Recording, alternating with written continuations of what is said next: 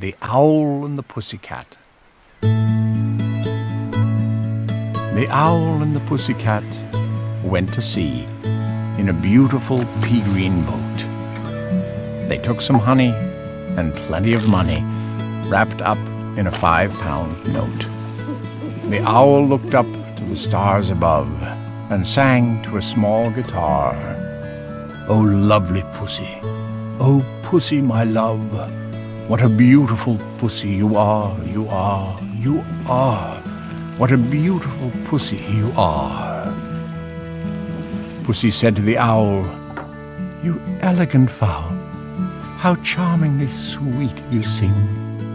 Oh, let us be married. Too long we have tarried, but what shall we do for a ring?" They sailed away for a year and a day to the land where the bong tree grows, and there in a wood a piggywig stood with a ring at the end of his nose, his nose, his nose, with a ring at the end of his nose. "Dear pig, are you willing to sell for 1 shilling your ring?" said the piggy. "I will." So they took it away and were married next day by the turkey who lives on the hill. They dined on mince and slices of quince, which they ate with a runcible spoon. And hand in hand on the edge of the sand, they danced by the light of the moon, the moon, the moon.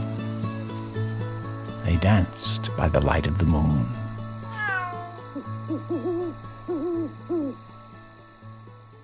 At the ending, it says, they dance by the light of the moon, the moon, the moon. They dance by the light of the moon. Sometimes you have to read it more than once, but you just have to try to get it, and then you know the real meaning of it.